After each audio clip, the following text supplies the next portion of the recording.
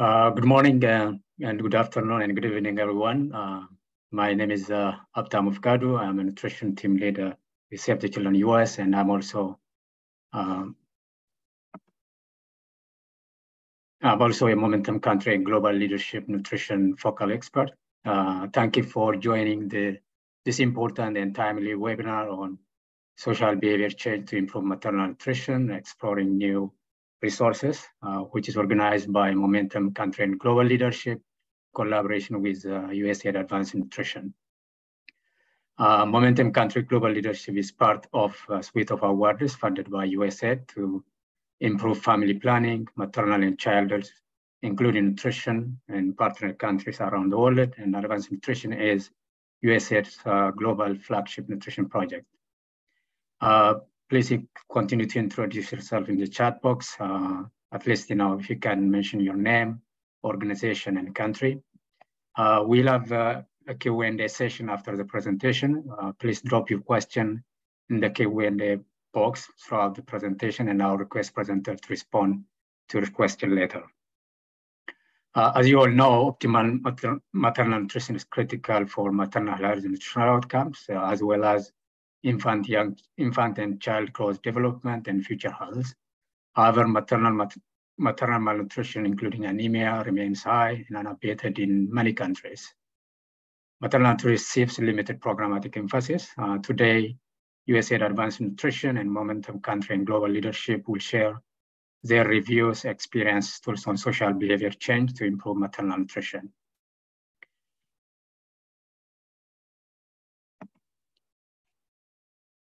Now I'm going to introduce the agenda and our distinguished speakers. The first speaker is Laura Itzkowitz. She is a nutrition and social behavior advisor with USAID Bureau of Global Health. She has worked in social behavior change, community health and nutrition across 3 continents. Laura is going to present overview of maternal nutrition, social behavior change vision. Marsha Griffiths is the second speaker. Marsha works with Momentum and Country Global Leadership on nutrition, social behavior change. She is the president of the Manoff Group. Marsha has deep technical expertise in nutrition and social behavior change demonstrated through multiple impactful program innovations. Marsha developed the behavior center programming approach known as behavior integration, as well as trials of improved practices technique for testing behaviors before they are promoted in programs. Marsha will present the postpartum maternal nutrition behavior profiles. The third presenter is Dr. Kate Deacon, who is an associate professor with the Cornell University Public Health Program. Dr. Kate conducts formative and implementation research on maternal and child nutrition, food security, and the effectiveness of social behavior change interventions. She was previously with the Division of Nutritional Science at Cornell. As part of her work with USAID Advanced Nutrition, she authored a scoping review that explores social norms in child feeding and the forthcoming review of social norms and women diets.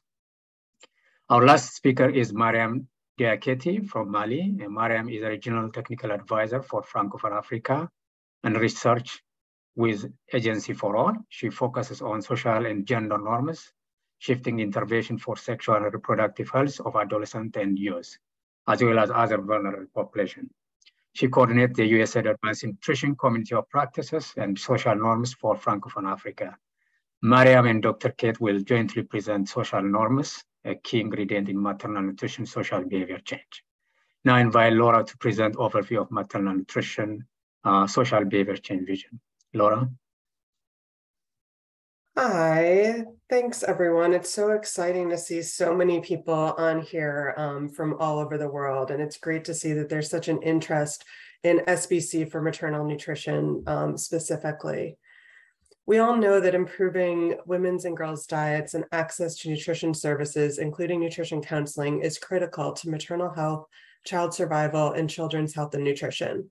Women have distinct nutritional requirements throughout their life, with the highest nutritional vulnerability during pregnancy and while breastfeeding, a period that's often referred to as the first 1,000 days. Maternal nutrition is critical to preventing malnutrition and fundamental to reaching global and national nutrition goals for women and for children. We're all here today because we know this, and we recognize that we are not where we need to be globally with maternal nutrition.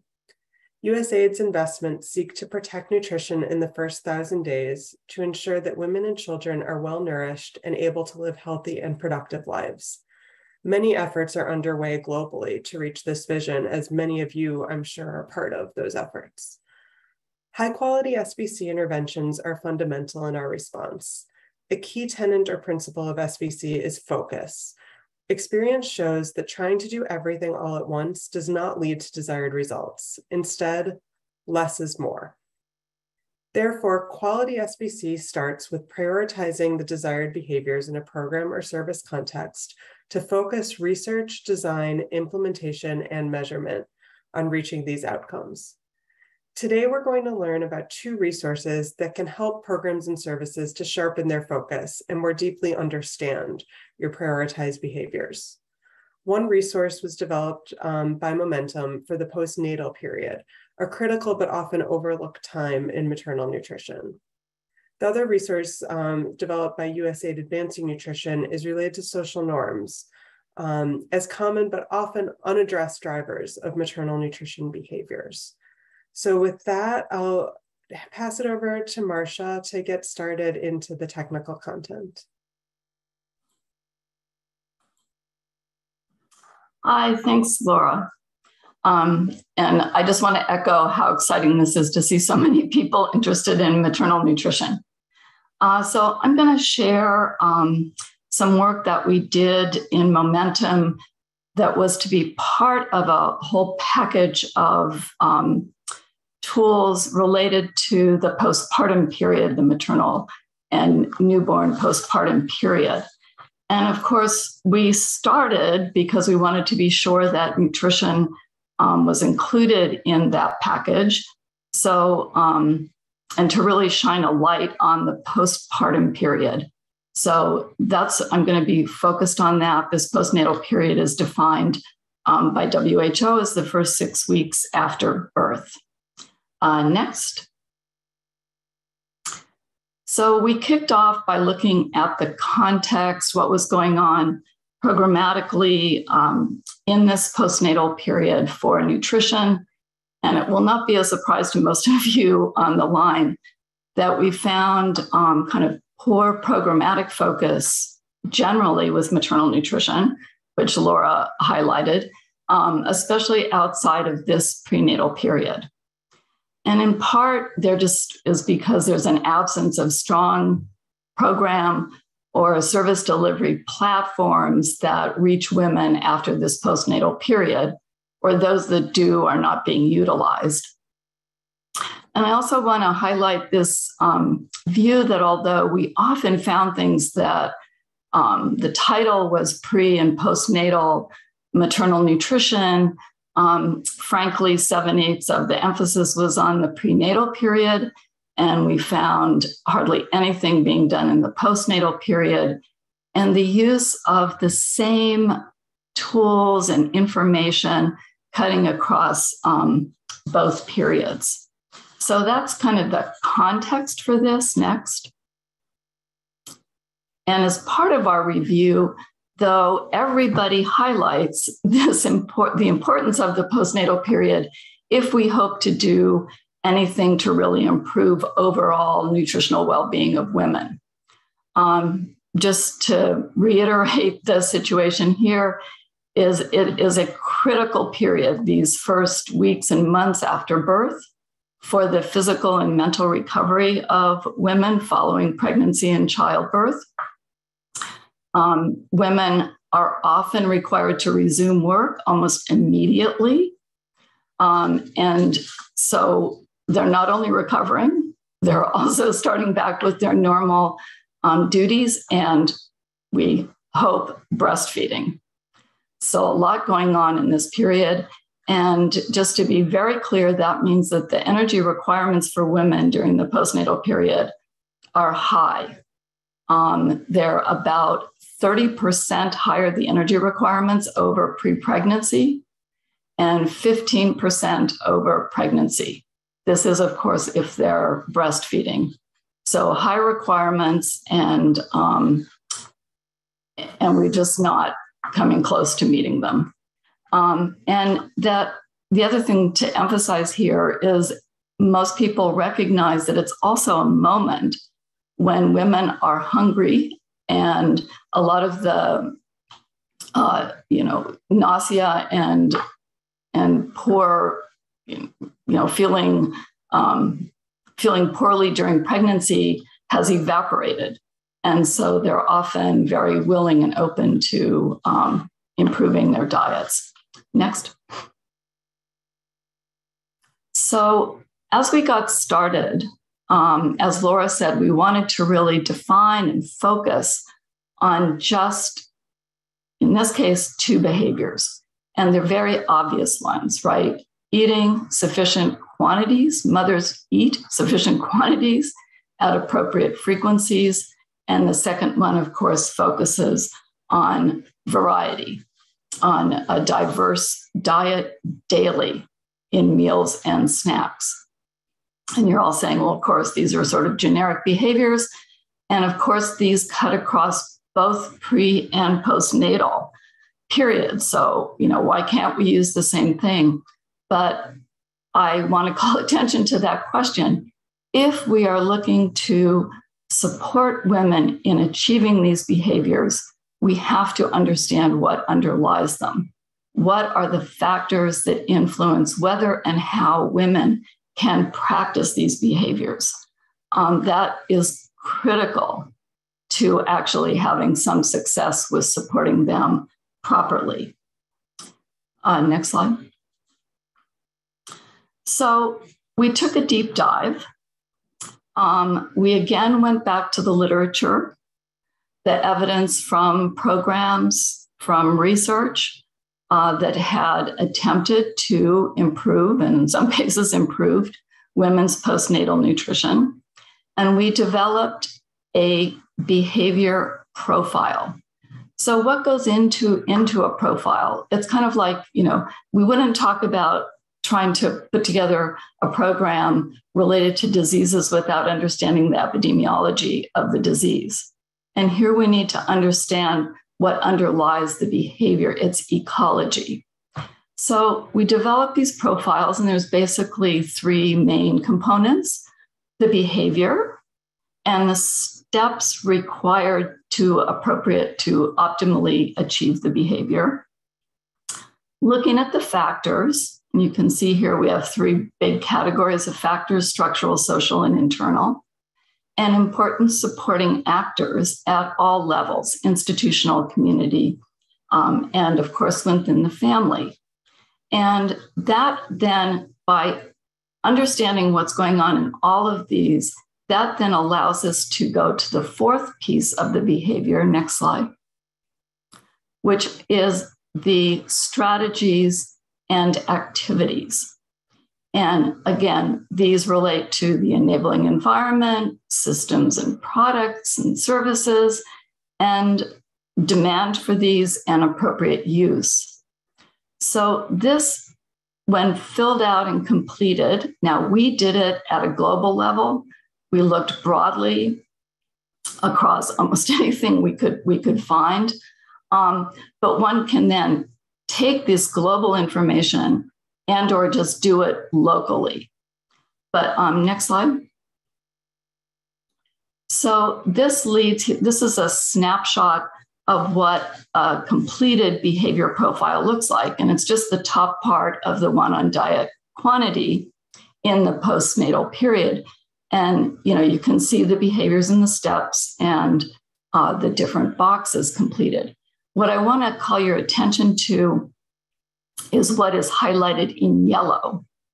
So when these tools are done online, and I think we're going to put the links to these in the chat so you can actually look at them, you can create pathways to behavior change. And that is that the factor, in this case, the factor that's highlighted is accessibility, and the need to have food year-round, links to then supporting actors that influence that behavior and then lead to things that a program could do or try in that final column. So these are your pathways to change. And basically, if you can't address those factors, you're not going to make a difference in the behavior. So it also can serve your M&E because it sets up these pathways. It sets up important actions that you need to monitor over the course of a project. Next slide, please. So let me just spend a minute to say what were some of the highlights of completing these two behavior profiles, one on the behavior of eating an appropriate quantity of food, and the other, the diversity in the postnatal diet. So we find, of course, in food access, under structural factors, that food access is really critical, both the affordability and availability of foods. And of course, so there's some differences between quantity and diversity. And of course, affecting diversity is also people's interest sometimes in processed foods, filling roles in the diet that take away from diverse, nutritious foods. And I want to also point out that while we look a lot at factors, in this case, that are restricting improved diets, we found that contact with a trained provider was important, was a positive factor in women realizing these behaviors on quantity of food, early contact in the early postpartum period, and for diversity of food, that continued contact with a trained provider. Social factors, of course, there's cultural, religious, and gender norms that highly influence. And I'm so glad we're having a second talk on norms. These highly influence these behaviors. And mostly in terms of restricting the diet, but there are some positive norms that protect the woman, particularly during the early periods. And then there are those internal factors. And I just want to stress the mental status of the woman and the role that depression plays in this period. But generally, they feel better. And they do feel hungry, and that is a positive. Next slide. So another thing that we found in taking this deep dive is that although WHO defines it as the first 6 weeks following birth, there are often local definitions or local time periods that determine what happens. And we found this is, generally speaking, kind of a three-part, 3 periods during which there are different treatments of the woman. The first is really in the first 1 to 3 days. Sometimes it extends to 2 weeks, where there are special practices, many of them restrictive. And they focus on both the mother and the baby, and they're often tied with recovery from birth. Then there's another period from those early days to about a month or when the child is named, and attention to the mother is relaxed. And attention begins to shift almost entirely to the newborn. And so a lot of things around her behavior are tied to breastfeeding. And she begins to go back to work. And then about, at a month or so, she's expected to pick up all of her normal duties. And there's no recognition of her need for extra food or special foods. And we're sort of back to normal. But she is, of course, not back to normal in many ways in terms of her diet. Next slide. So I also want to pick up on this difference between the prenatal and postnatal period and how it might influence programming. So women in this postnatal period, of course, as I said, start to feel better. And so they tend to shift from from their concerns, from their concerns about not wanting to eat more, to not have a bigger baby and an easier delivery, to wanting to potentially alter their diet, sort of with some erroneous beliefs that by eating more or eating certain foods, their breast milk will either be of a better quality or quantity. So their both physical status changes as well as their view of how their diet affects them. And the interfamily dynamics also, change enormously. Because a lot of times during the prenatal period, the family is concerned about the woman. And this seems to just completely evaporate in most cases postnatally as attention shifts to the newborn. Next slide. So I really want to encourage everybody to look at these behaviors, these behaviors also, but to look at the profiles. They are a resource open to everybody.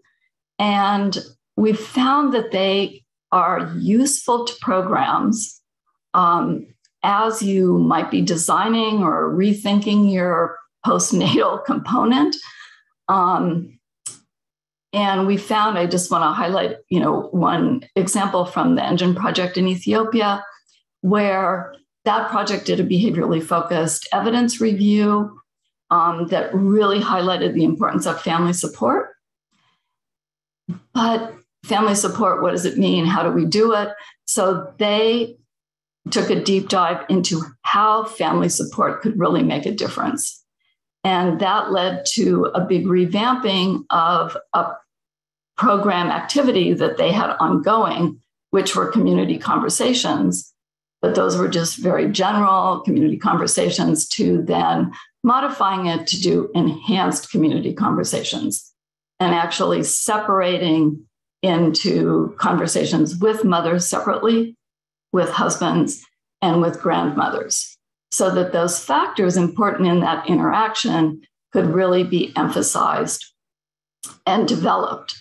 And then there were times when they all came together, but just this minor tweak seemed to have made a big difference in outcomes in this program. Next.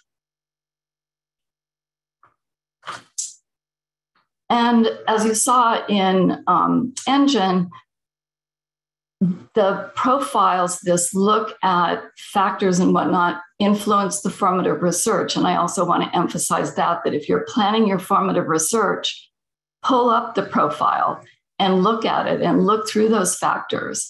And are those important for your context? Yes or no? Maybe you say, oh, wow, we hadn't thought about that. Maybe we should look at this factor or a particular actor. So they can really help identify gaps and focus the formative research. And finally, I want to talk about counseling, because that's proven to be pretty important. As Laura said, it's prioritization and focus. And we know that, just giving messages, just giving these generic messages really doesn't get us very far. So the profiles can help project teams really look at the factors. And if you can't address the factors in the counseling, I don't want to say it's a wasted opportunity, but you're losing a lot. And so, for example, in Rwanda, by looking at the factors in terms of helping women add animal source foods to their diets, it wasn't that they don't know about animal source foods. It's that it has not, in many cases, been sort of a traditional part of their diets, and they really need to know how are they going to incorporate these foods, a little bit of these foods every day in their diets. So it becomes a very different type of counseling. And again, in Egypt, as soon as it became clear, and it's very clear there that there are these sort of different periods postpartum, the counseling then can change to addressing the important factors immediately after birth, and there put a lot more emphasis on immediately after birth, and then throughout the first couple of months. So it's proven to be super important for developing that counseling component. Next slide. Yeah, and finally, so just to kind of sum up here,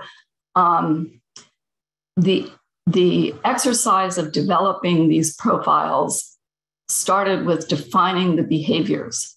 What really is going to make a difference to the desired nutritional outcomes? And then the deep dive, and I can't emphasize this enough, to identify these factors and supporting actors. What you have in the profiles that are in the chat is a global look, and people really need to then do to contextualize it to local environments. And that crafting the program to address the factors and engage the supporting actors is what makes a difference. So again, the behavior profile tools, here are the, here are the links, and they're really a jumping off, a starting place for you in the process of identifying gaps and finding new ideas, we hope, in some of these pathways. And there's a brief also here in the, listed here in the, on the slide. So with that, I hope people put questions in the Q&A box, and I will pass it over to Mariam. Thank you. Thank you. Hi, all. It is a pleasure for me to present on the social norm and maternal nutrition, SBC. So next, please. As you saw, I will present it with Kate. So I'm going to present the first point of the outline you have here, story about social norms and maternal nutrition, and Kate will go ahead with the next 3 points, like overview, findings from the literature, and the application of SBC strengthened maternal nutrition program and services. Next, please. Thank you. So you may know that there is a lack of knowledge on the social norm importance on the nutrition intervention and others. So norm matter and should be considered in intervention to improve our outcomes. So research found norms around child nutrition and mother nutrition, for example, like the time what we feed the child, how we feed it, and by who. And also a guide was developed on social norm and nutrition to identify these social norms that influence child and women nutrition and develop intervention addressing this norm to strengthen SBC intervention. So the guide has been testing with partners. Next, please.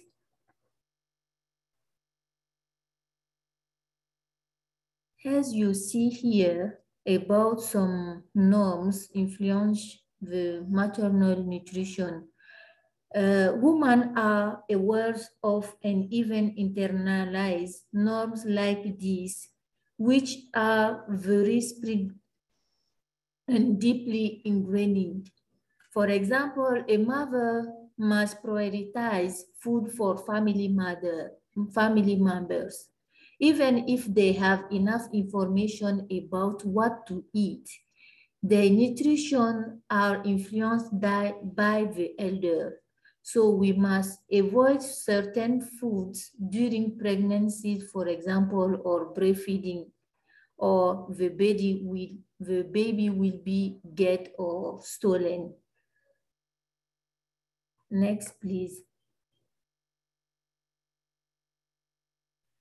When partners explore the guide, often they find restriction on what women can eat and cannot eat. We all know and hear about food restrictions. especially for women during pregnancies, but also during breastfeeding. Through rapid consultations with communities, we found different communities have different restrictions for pregnant women. And in some communities, women should not eat chicken during pregnancies. In some, it's the dog meat.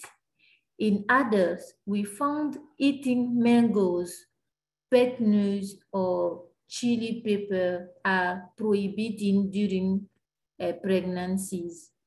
The reason relating to safeguarding the health of the mother and child, especially during childbirth.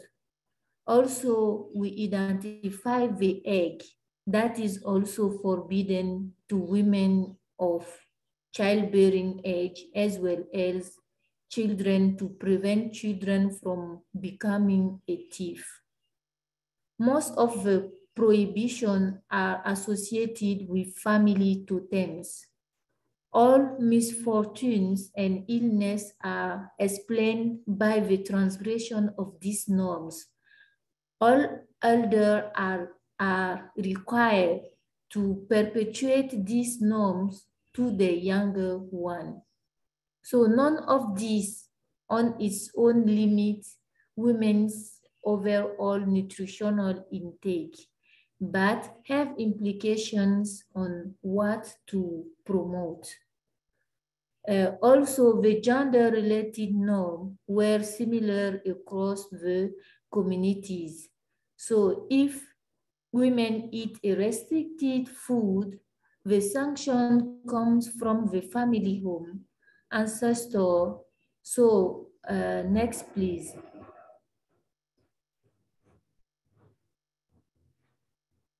Mother-in-law oversee how the norms are enforced and make decisions on women foods. So we had some norms that can be used in positive ways to improve outcome, and we have also some restriction by women feeding during the pregnancy. So I pass the floor to Kate to continue with our presentation. Thank you for your attention.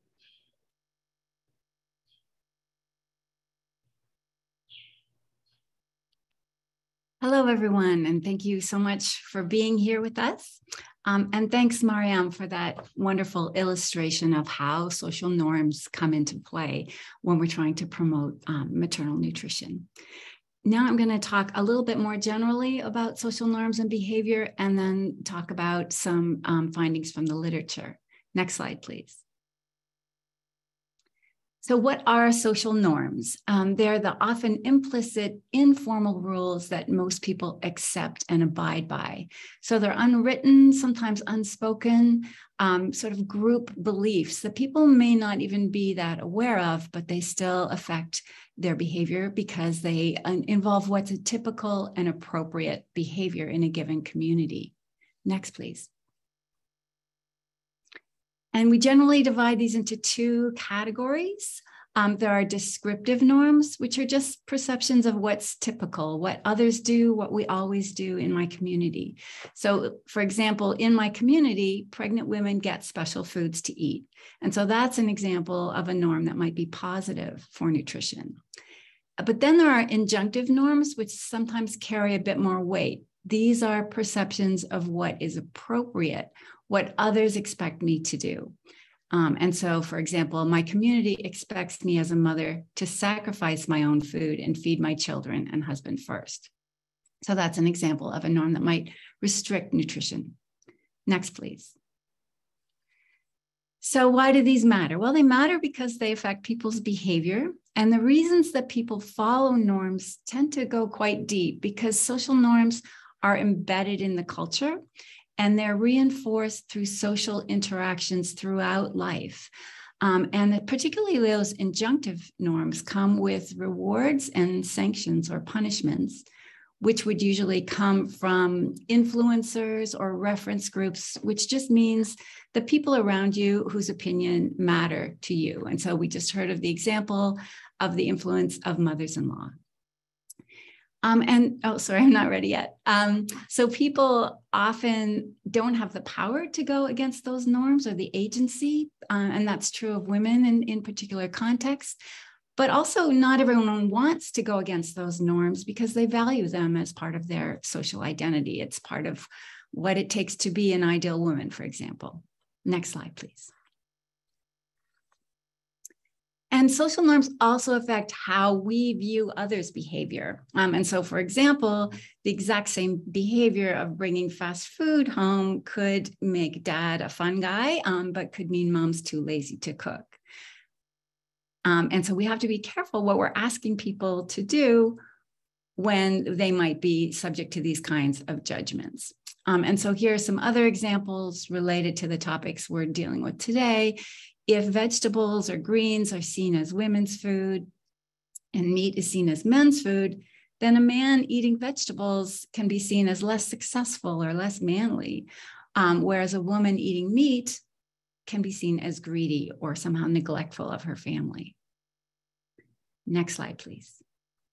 So often in our nutrition programs, when we're giving women advice about their own nutrition, we ask them to eat better and rest more. And that's been going on for decades. And we need to think about what's happening that influences those behaviors that may constrain women and families in following those recommendations. And that gets into the kind of behavioral analysis that Marcia was talking about. So here's an example or a diagram showing how various social norms around food, around the roles in the household, around ideals based on women and men's roles, and the power hierarchies that are also normative can affect a woman's ability to access food, to take time to rest. It affects the decision-making in the family and whether she has a role and whether she has agency to take up the recommendations. And that, of course, leads directly to the maternal nutrition behaviors. So the reason to look at social norms is because they are so relevant to the effectiveness of our programs. Next slide, please. So given our interest in the importance of these norms and trying to understand how we can tackle them, we conducted a systematic review of the literature. This was a team from USAID Advancing Nutrition and Cornell University. And I'm going to talk very briefly about the findings here. This has been submitted, but it's not yet available in publication. Next slide, please. So our objective was to look at intervention approaches. So specifically an intervention that was trying to improve women's nutrition, either through their dietary intake or their rest or both, but that addressed the influence of social norms, specifically social norms and gender expectations. And we wanted to describe the intervention approaches and the types of norms and aspects of women's diets and rest to look for implications for programs and research. Next, please. So I'm not going to go into the methods in detail, but just to reiterate, we looked at all women of reproductive age, and we were focused on undernutrition. And we were requiring that the intervention address social norms, although often other terms were used like cultural beliefs or taboos. And we focused on low or lower middle income countries and looked at the 4 main databases where nutrition work is published. Next. So here are the results. We were kind of astonished to have 6,000 abstracts or more than 6,000 that fit our search terms. But then after we got through those, there were only 20 papers that met our inclusion criteria that I just talked about. Of those 20 papers, 15 focused on pregnant women, and 10 also included lactating women. But as Marcia mentioned earlier, postpartum was not a focus. They were just kind of included in. Only 5 addressed all women of reproductive age, and these studies took place across sub-Saharan Africa and Asia. The majority, by far, focused on women's dietary diversity and the adequacy of the diet. 5 looked at micronutrient deficiencies, and only 3 looked at reducing workload during pregnancy. And this adds up to more than 20 because a lot of studies looked at more than one outcome. Next, please. So we found a range of norms, and this fits in with what Mariam just spoke about, that there was this sort of large category of gender or role-based norms that addressed sort of the amounts of food and rest that were considered appropriate for women, household food allocation, and family roles for men and women. And then within that, there were food-specific norms. So particular foods that women should or should not eat, or that were under their control, because we included nutrition-sensitive interventions that focus on agriculture. Next, please.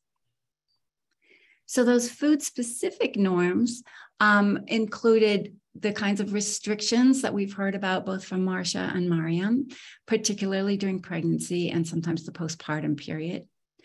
Those, of course, varied locally by context, and there were different reasons why that was felt to be an issue. But then there were also studies that found expectations for special foods to eat during pregnancy or postpartum, and those often are more positive norms that can be built on. And then, as I mentioned, some foods are considered women's crops or things that are within the scope of women's responsibility. And a positive example was orange flesh sweet potato, which, because it's a women's crop in certain contexts, that can be prioritized then for women and children, and it's very nutritious. On the other hand, foods like meat are often accessible only to men. Next, please. And so these larger gender role-based norms, as Mariam mentioned, they tend to go across contexts and be very similar in a lot of places. They affect the amounts of food and rest that are appropriate. As Marcia mentioned, workload doesn't change very much, particularly in the postpartum period. We've all heard about differences in intra-household food allocation.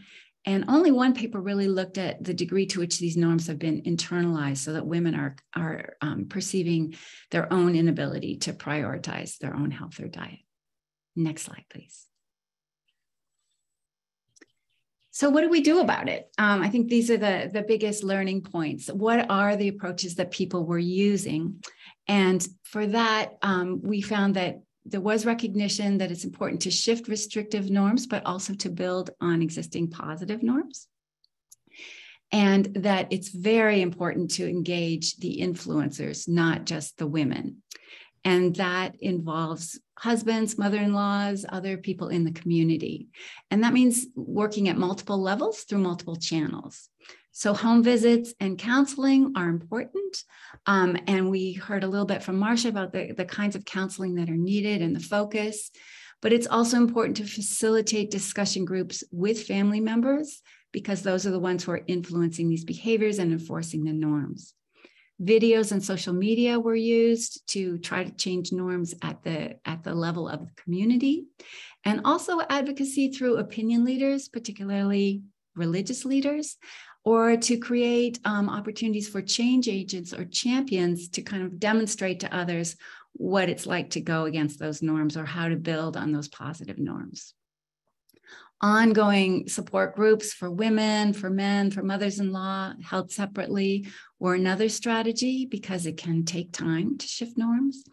And then there was a need for gender-based curricula and gender transformative approaches, as we saw gender underlies so many of these norms, and people need a chance to process that and talk that through and see alternative ways of organizing roles in the family.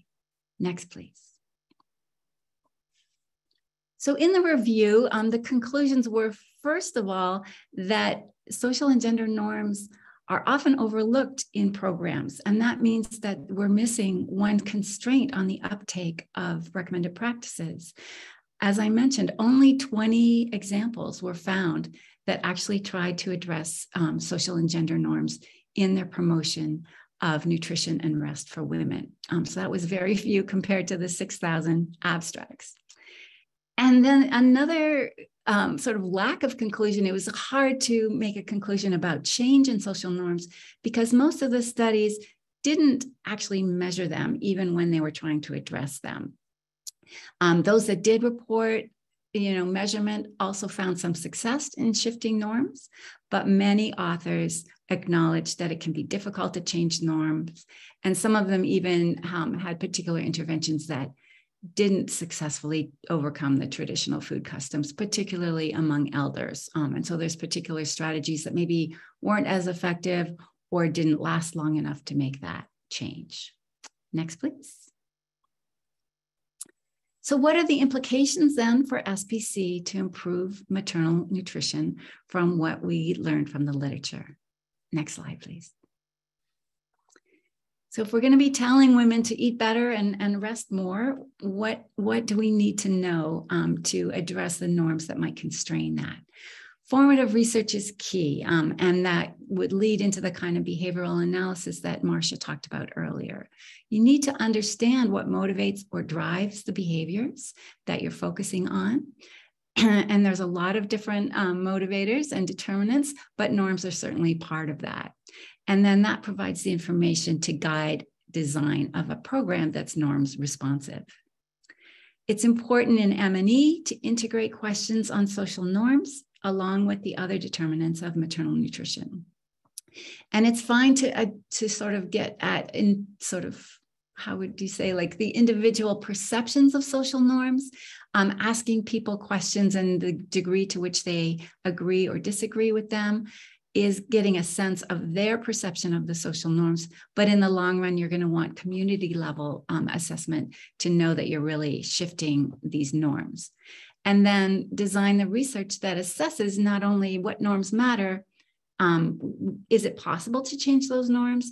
And then if those norms change, does that have an impact on the nutrition behaviors so that we understand the pathways for behavior change? We found very little research that actually looked at that pathway. Next slide, please. The implications for programs are, to start with, you need a theoretical framework that includes norms as well as other behavioral determinants. And that will inform the program approach, and you can consider whether norms prevent or support each priority behavior, working through a behavioral analysis of determinants. And then design activities to acknowledge and respond to these norms. And that can take, some extra work, but it has also benefits because those norms often affect multiple behaviors, and they affect those behaviors over time. I think the key here is that often people mention norms at the end of the paper as an explanation of why their intervention didn't work, but we need to think about those norms early on and really address them. The key thing here is to engage the influencers, not just women. We want to convene women to help them directly, but we can't expect them to change the norms that surround them and that constrain their behavior. For that, we need to engage the people who uphold the norms. And finally, it's important to monitor for unintended consequences. If you're asking people to do things that go against the norms, remember that with injunctive norms, there can be consequences. As Mariam mentioned, if the child gets sick, the mother can be blamed for that if she behaved in a way that contravened those norms. So we need to do a community level work and support women and be aware if there are unintended consequences so that we can address that. Next slide, please. So finally, it's important to provide some resources, and this was mentioned earlier, and I think Lisa shared the link. There is a guide that's been put together by USAID Advancing Nutrition, and it has resources and worksheets and examples of each step of a program. So you can use it from start to finish to design things, or just use it at particular points that you're interested in. So please reach out to Lisa or Mariam if you would like to work with that, or if you have questions about using the guide. Great. Thank you so much. Next slide. And I'm going to turn it over now to Habdamu to facilitate our discussion. Thank you very much, Dr. Kate, Laura, Marcia, and Mariam. So thank you for typing some question. I think our team I've been trying to respond to some of the questions, but there are important questions that we'll answer in the next only half an hour. So the first question is for Laura. If you can start, and probably Marcia can add, is adolescents sometimes, they can be mothers either during pregnancy or postnatal period. So how we can specifically address different determinants of adolescent mothers. And for Marcia, the question is, how is this considered in the behavioral profile analysis? Laura, you can start, and Marcia can add. Great, thanks, Avtamu. Yeah, I think it's really important that we think about the needs of adolescent mothers and how they're different from older mothers, because there are going to be different needs. And sometimes we do this when we talk about first-time mothers, and in some countries, the first-time mothers typically are adolescents, but there could be an adolescent who is having her second child or even third child. And so it's really important that we understand the context where we're working in each specific country and know, are we working primarily with adolescent mothers or even partially with adolescent mothers, and really make sure we understand how their needs differ and what do we need to do to reach them specifically, and break down the barriers that they have to these behaviors and how those may be different than older mothers. And so we really need to think about that. And that's something that you may even create, if you're creating behavior profiles, create a separate behavior profile for adolescent mothers to see how their factors differ from older mothers.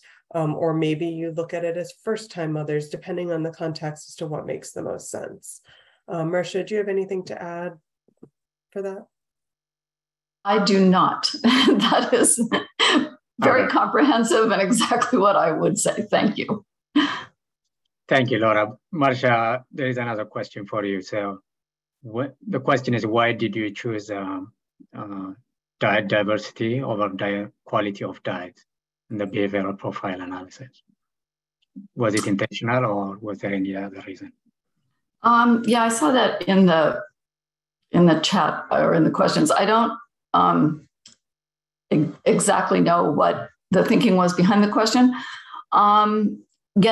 Because we separated quantity from the diversity of nutrient-rich foods, and maybe I should have specified that. Maybe that would answer the questioner's thoughts here. So it was diversity of nutrient-rich foods. But we felt that those two things, how much people eat and the frequency, the factors might be different from the inclusion of nutrient-rich foods. So we separated those two behaviors. I think together they make for the quality of the diet, if you will. So I'll leave it there, but I'm certainly open to more specificity with that question. Thank you, Marcia. Dr. Kate, the other question for you is, could you please comment on how to overcome, diet restriction is one of the factor that's identified. Is there a way to overcome postnatal diet restriction, for example, local customs restricting new mothers from eating, different type of food for different reasons? Great, thanks for this question.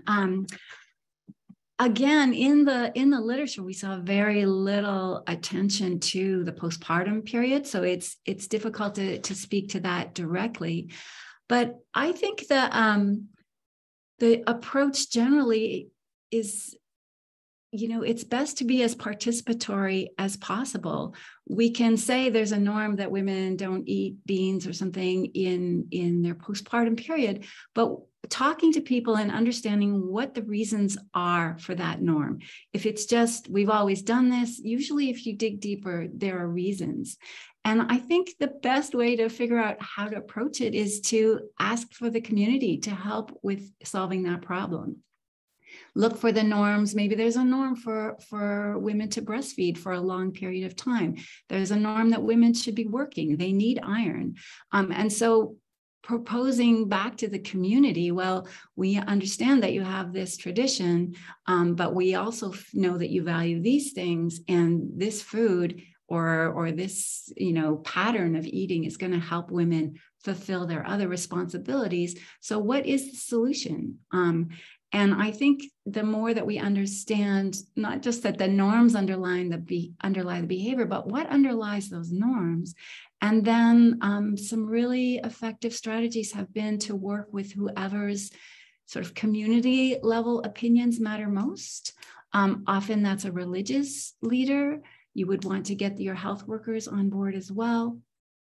But it takes a comprehensive approach and a very context-specific approach that gathers what is it that people are afraid of that's underlying that norm, and how can that be addressed? Maybe those foods can be prepared in a different way, or eaten in small amounts or something like that. And then to find champions who are willing to start doing that and prove that it's feasible and not harmful.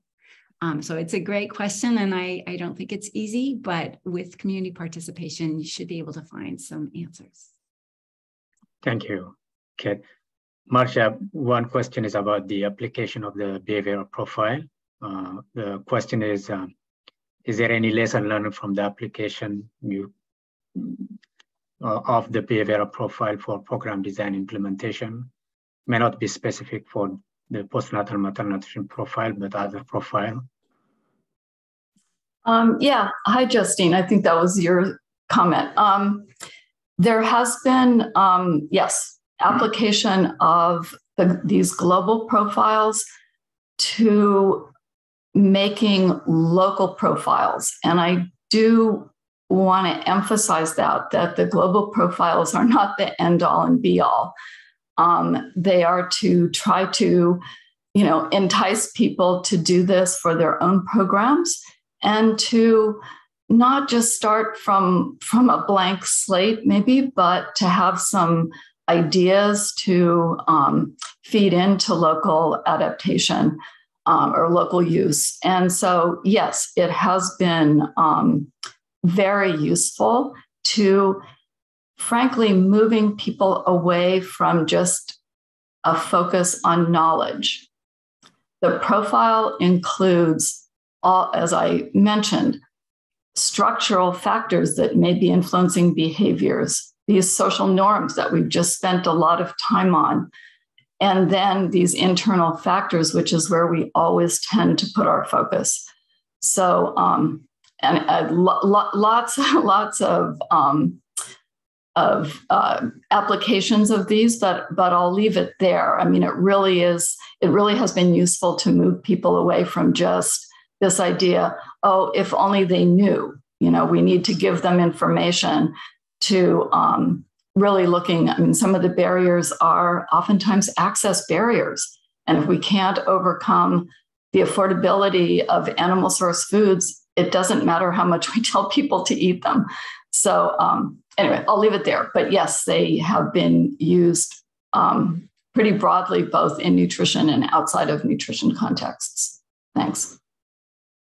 Thank you, Marcia. There are questions on reporting and monitoring and how to measure the shift in norms. I think that's answered in the chat box by Lisa. So I'll move to the other question. Mariam, this is a question for you, but Kate and Marcia can add. How do you adjust norms in a community without uprooting cultural values or insulting cultural beliefs?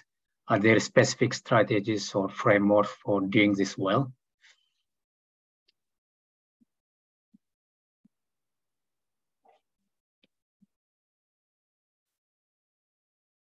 Miriam, did you get the question?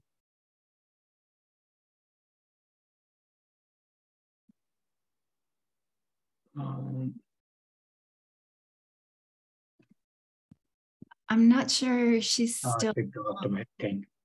I don't see her, am I right? Yeah, she had another commitment. Oh, okay. So probably or Lisa or Kate, if you can answer this question. Lisa, do you want to go ahead? Please go ahead, Kate. All right. I mean, I think it's going to sound repetitive. It's kind of how I answered before. I think engagement with the community is key, and understanding what the reasons are, not just poo-pooing, oh, it's just a social norm, but that recognizing that goes deep and that's embedded in culture, and really talking to people about, what are the other norms that maybe could be built on in order to make changes. I think always looking for supportive norms is key, because you don't want to just be telling people they're wrong and changing everything. But working with the elders in the community seems like a really important part of this, not just because they uphold those social norms, but because they maybe understand them and can help to be an example of ways that things can be shifted. But it's a great question, and I think it's essential to not just go in and say, oh, we're going to change norms. That's not the appropriate role for someone from the outside. That needs to be done with the folks who understand those norms and who understand the culture. Yes, thank you, Kate. Lisa, do you want to add? Oh, that's perfect. Thank you. We have so many questions. So, Marcia, one question is, starting from Guatemala, has there been an attempt to look at ethnic diversity as an underlying factor for maternal nutrition? I think that came from Maggie. Hi, Maggie. No, well, the profiles that we posted are, these large global profiles, but yes, I mean, obviously in a place like Guatemala, it's extremely important to be very clear where you're working, what ethnicities, et cetera. So I'm going to say yes on a local level. And I think that's something that happens too often, is that we tend to blur some important distinctions. The earlier question about the adolescents, if we're really working with adolescents, they need to be separated out, and this kind of in-depth behavioral look needs to happen specifically with them and their influencers. And same thing, ethnically, I think we need to be much clearer than we have been in the past. So I don't know, Maggie, if that kind of answers your question. And it's challenging in a place where there are many, but really important to recognize those differences. Thank you, Marcia. I think this is probably for Kate and Marcia again. Do you have any example of a formative research methodology that is used to populate the behavioral profile? Is there any specific methodology to use? Oh, I started to answer that in, sorry, okay. I started to answer that in the Q&A, but I don't think there's, and Kate, please weigh in, but I don't think there's any one methodology. I think people have used an interesting mix, ranging from, of course, depth interviews, and then there's focus groups. I won't belabor the focus group issue, but I think one has to be extremely careful in using focus group research. Very specific uses for that, and I think it's overused.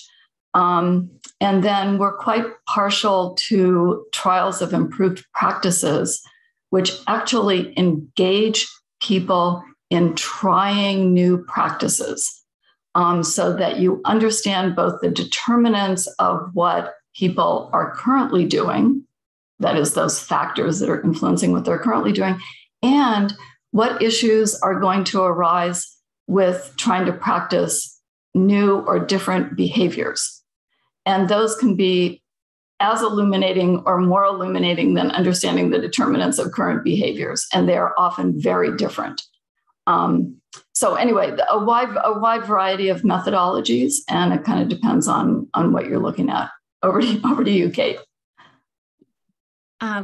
Thanks. I would definitely agree about trials of improved practices. They're a great way to find out what the constraints on behavior are.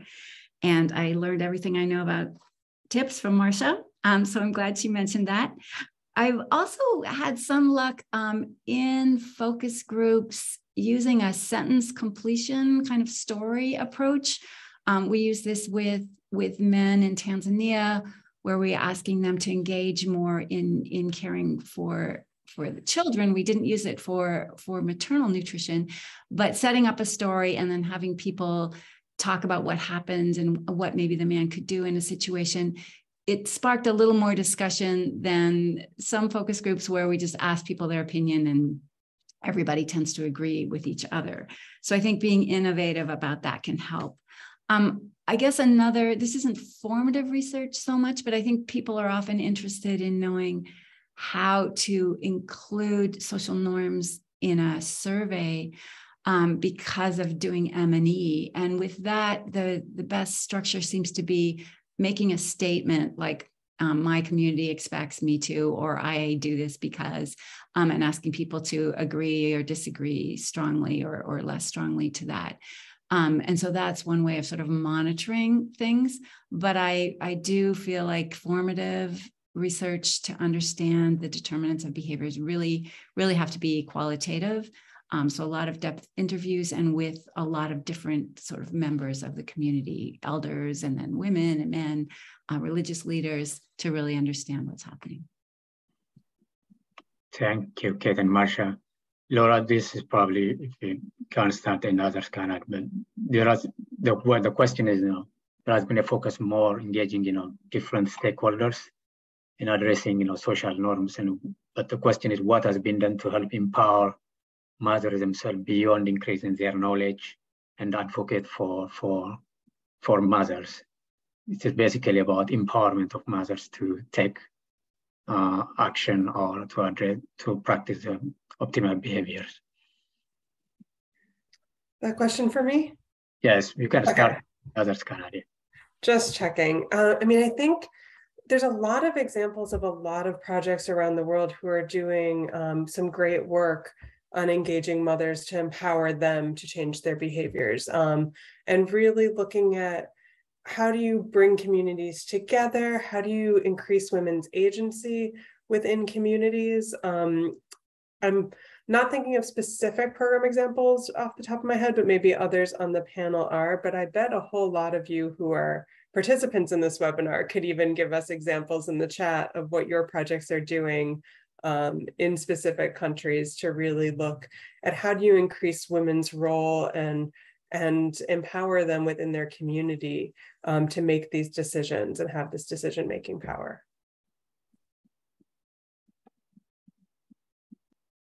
Okay, do you want to add about the caregiver resource?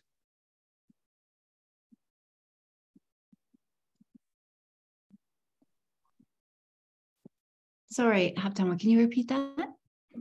I see that, is there anything about the caregiver resources? Yeah, we are trying to develop a model and think more about measurement of a set of kind of intangible resources that a caregiver needs in order to provide care for children, but it would also be relevant to care for herself and her own nutrition. So these are based on Patrice Engel's work on resources for care back in the late 90s.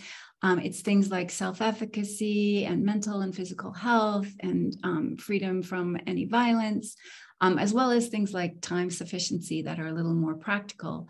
And social support is really one of the major resources that women need. And these resources usually are not things that she necessarily has access to on her own. It involves the family and the community to support those.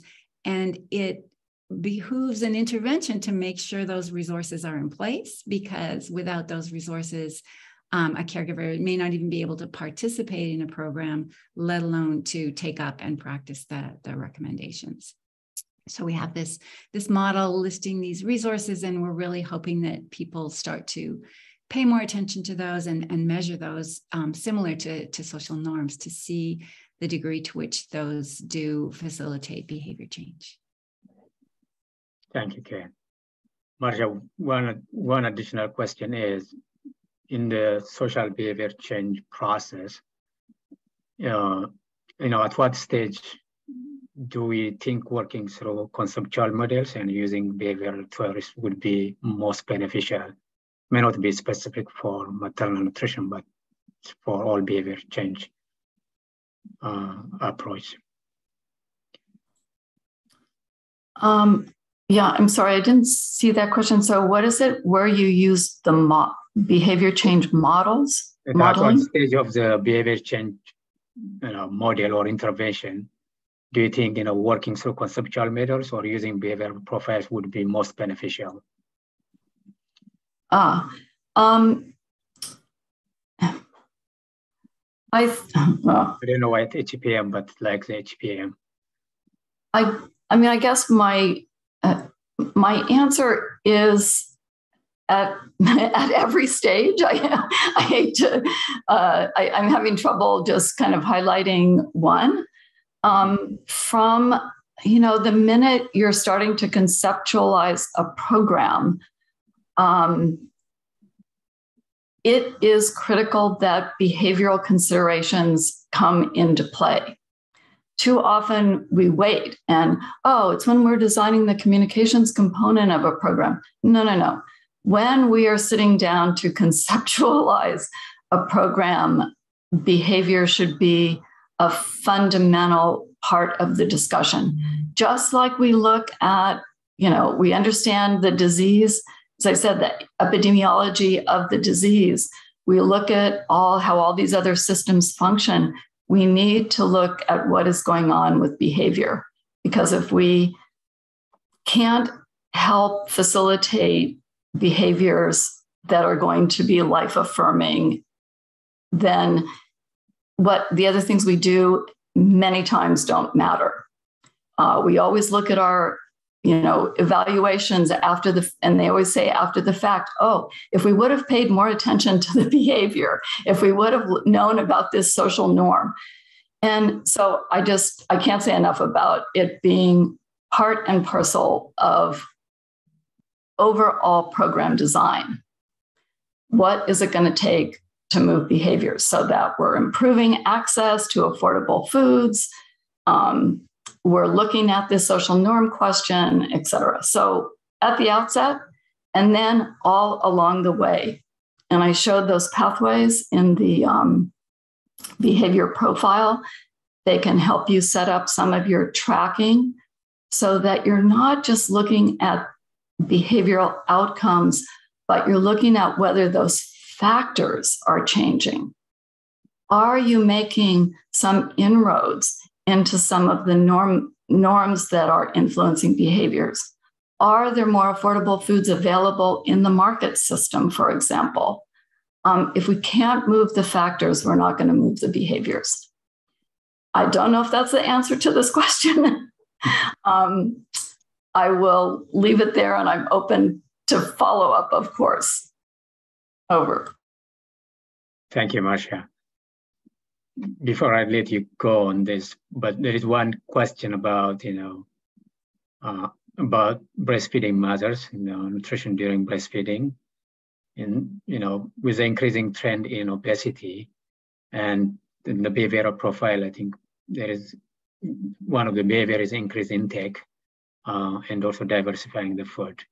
So how can you balance, the issue of overweight or obesity during breastfeeding period in some, because the assumption is during breastfeeding, mothers, they don't work a lot. They may be provided more food and they may increase in weight. So how can we really balance the increased intake or quantity vis-a-vis the obesity and overweight?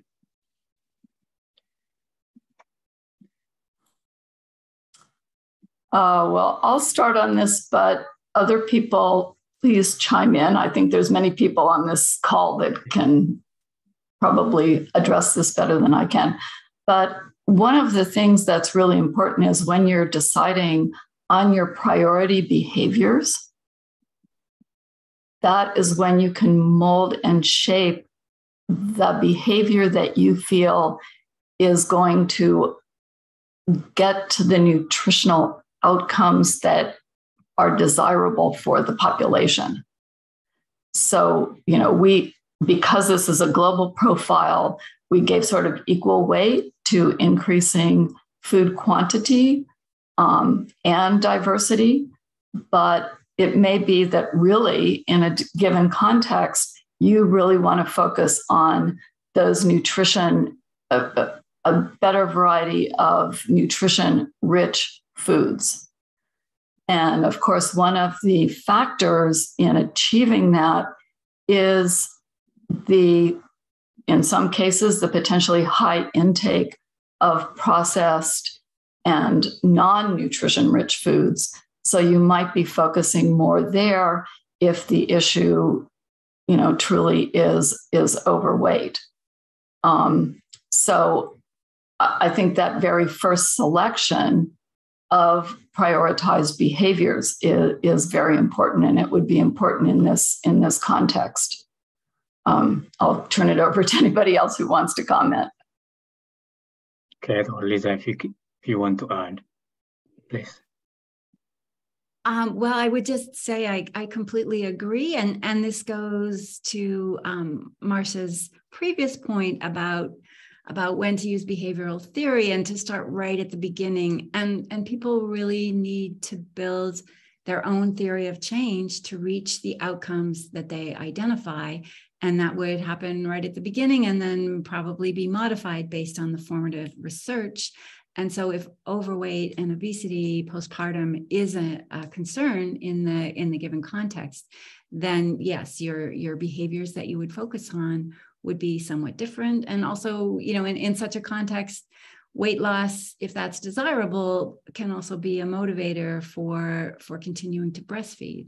So I think that identifying this idea of focusing on the key behaviors, building your own theory of change, what you want to accomplish, and then looking at all those determinants addresses a lot of these questions. And that is the first thing that people need to do. But then it's also a living document, and it changes as you learn more and gain input from the community. Just to add just a little, this theory of change can be derived from your behavior profiles. Okay. In many cases. You need to focus on your behaviors, but then in constructing the behavior profile, those pathways to change give you your theory of change. Absolutely. Yeah. Over. Thank you, Marcia and Kate. I think that probably the last question is behavioral prioritization. I think it came up in several questions. So Lisa, if there are any tools, if you can share in the link how to prioritize behavior. I think there are questions, are there any behaviors that were not included in the behavioral profile, but we think it is important. So probably behavior, I know that there are behavior prioritization tools, so it's good to share to the participant. So I'll jump in on this one. Thanks, Heptamu. And hopefully someone can put into the chat a link to some of the tools that USAID Advancing Nutrition has developed. They've developed a really great behavior prioritization tool that will walk you through the steps of how do you determine, look at the data, what you have, what you know already, to determine how to prioritize behavior. And then something to think about, I know it's a mental block for a lot of people to think about how we know all of these behaviors are important. How do we do just a few? That you want to think about it as layering and starting out to be not too overwhelming. You start out with just a few, and then maybe you look at every year, you look at it and see, hey, what have we achieved on these behaviors? Have we achieved enough that maybe we can deprioritize them and prioritize new behaviors? And so wanting to regularly reassess, maybe it's every couple of years, and think about layering and where you focus. And it's not that all of the behaviors aren't important. It's that what will be the first ones that you work on, and then you add in others over time. So it's really important to think about it that way, and recognize that we may have things like care groups or other groups where they're doing nutrition education that covers a range of behaviors, and that's okay. And then you still focus, you maybe go a little bit more heavily on your prioritized behaviors and mention those every session, where a care group session may only be focused on a specific time period. But then you also mention your priority behaviors, the few of them. So there's ways to really think about how do you link these in to activities you're already doing, but then also how do you really focus on them so that you can move the needle and get a lot accomplished. So I'll pass it over to anyone else. I just want to acknowledge, I think I saw a question about how to do this with your national government. And so it's so wonderful that Laura and folks at USAID, Advancing Nutrition, and have recognized the importance of focusing on a few behaviors. But I don't really have experience with what happens when you're talking to folks at your ministry and they want to cover everything. So I think that's an important question that I can't really answer, but hopefully some of these resources will give people ammunition for their argument on the importance of focusing on a few behaviors. Not that the others don't matter, but that you can only do so much at a given time. And you can only ask families to make so many changes at a given time. Yeah, I think, when I was in Ethiopia working on not on a maternal behaviors on IYCF, so it took a long process, to cut the behavior, I think from 16 behaviors to probably 8 or 9 behaviors. But it took, a lot of negotiation, discussion, and also what it means, do the families and the health provider have the resource and the ability to do it. So it takes a lot of resource, but I think it can be done. Especially, I think the tools would be really helpful rather than doing it, in a systematic way. If you use standard tool, I think that would help, both the government as well as families and communities. They understand, to understand what is the need for prioritization, but it can be done, I think. But that definitely need also some kind of assessment to inform which behaviors are really visible and doable at the end of the day, should be doable by the mothers or the caregivers. So I think it's possible, but I think it's going to be a long process. I think we are at time, so there are additional questions, but we'll respond to those questions by email. But is there anything from the speakers you want to respond to, any question? But do you have anything to respond to any of these questions? But I think we don't have that much time. No, I just want to thank everybody. This has been great, and to hope that we can continue to really look at maternal nutrition and answer some of these questions in programs. That's the best way to get answers. So thank you, and thanks to the organizers. Thank you, Marsha. I think I really appreciate. Thank you. I really appreciate all the participants. I think they share their experience also. They have shared, their experience in the chat box for some of the questions. So I think we'll include that in the email that we'll send out. But I would like to thank, all the presenters, and also I would like to thank also the participants. I think this is important. It's not for the sake of webinar. I think some of the resources and some of the presentations, I think people, especially from countries, I think you can use it to inform your programs. I think I think the behavioral profile resource, the other resources that are already shared are really important, because maternal nutrition is important, especially the postnatal period.